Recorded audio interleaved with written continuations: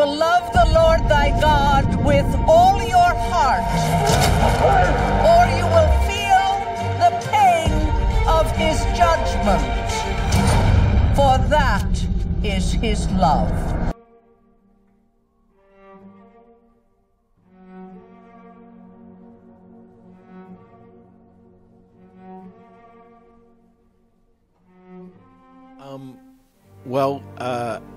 I like shows that are about worlds because I really am always fascinated by what you see on camera versus what a rich world that's happening off camera.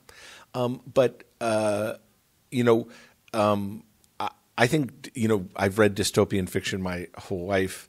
There's something about kind of a world that's like ours but a little bit changed that is very appealing as a storyteller. The fact that it's a dark future or a worse future, I don't know that that's true. I think you're looking at normally through the kind of the ebb and flow of history, things get better and things get worse, and most of the dystopic fiction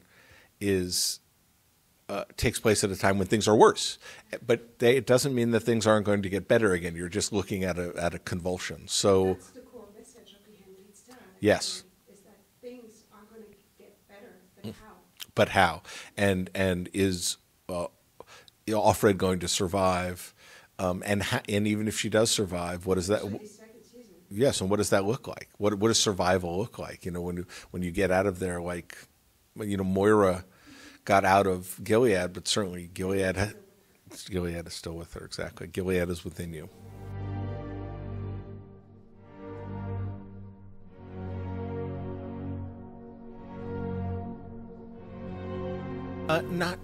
Not really. I try to let the audience put it in a political place, and for me, I work on a very simple maxim, which is just what would really happen, And so when you're thinking about how did Gilead happen, there are certain pivot points for people, and that's what we're always looking back to show. I mean, some of them are very, very obvious and big, and some of them are much smaller. There's a story in the first episode of the season just with when June takes her daughter to the hospital and the way the nurse talks to her. And it isn't so much that wouldn't have happened before, just that was the first time it landed on her that something is changing, something big is changing.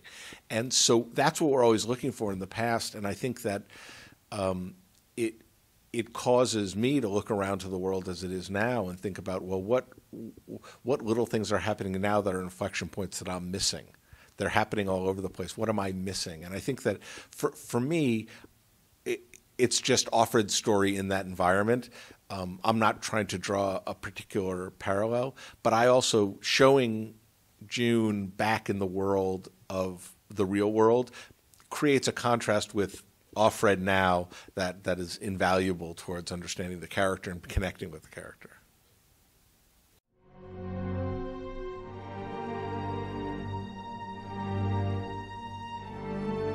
I think both those things are true. I think there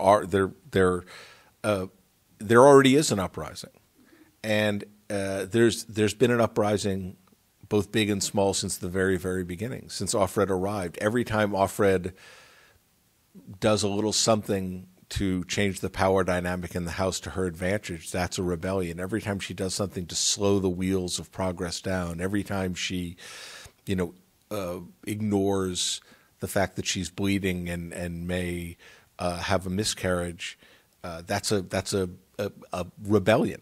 And there's lots of small rebellions, and then there's some bigger rebellions. But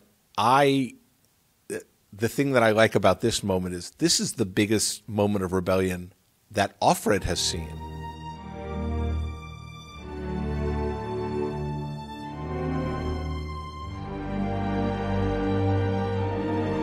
You want to see how the world looks from a woman's point of view or a person of color or whatever. You just want to have more, because all of those shows I found every time you see something, it's fascinating. I mean, and I'm in a very lucky position of having a room full of incredibly intelligent, thoughtful, stubborn, sensitive women who are very good at explaining to me and to other people what it's like to go through the world in the skin of a woman, but also good at answering the questions that come after that. Because oftentimes, a statement doesn't help us.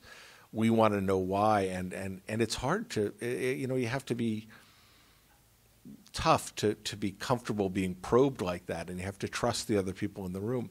And in fact, I think it's one of the things that helps the show is that if the room was full of one kind of person, there'd be no one who didn't understand. You wouldn't be explaining it to me.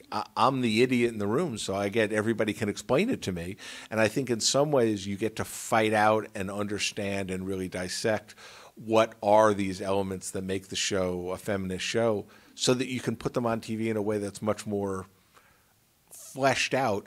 And because some things you just take for granted, and it's hard to express something you take for granted. But if you can find a way to express it in a way where you do lay it out for people in a clearer way, and that's where I think I come in as the person who I need to be explained to. So representing those people in the audience who just don't get it, I'm trying to help them get it. No matter what, I'm not going to stop. I'm trying to keep you alive. You and our baby. She left me once. Now I have to leave her. Your house has been infected with terrorists. I need to know. If we confess our sins, he is faithful and just to forgive us. We come here, we work, we die.